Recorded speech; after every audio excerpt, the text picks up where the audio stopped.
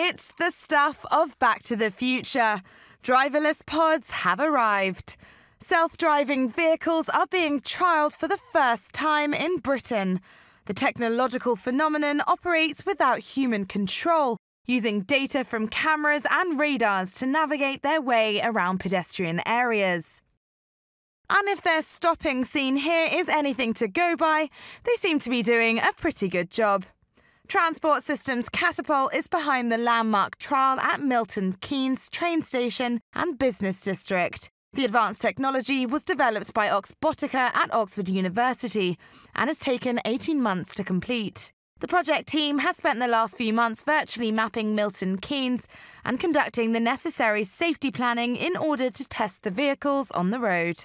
And they could be coming to an area near you. It's expected that these autonomous vehicles will be used for local transportation in urban areas in the near future. This might just be what the future looks like. Engine ignition. Lift off.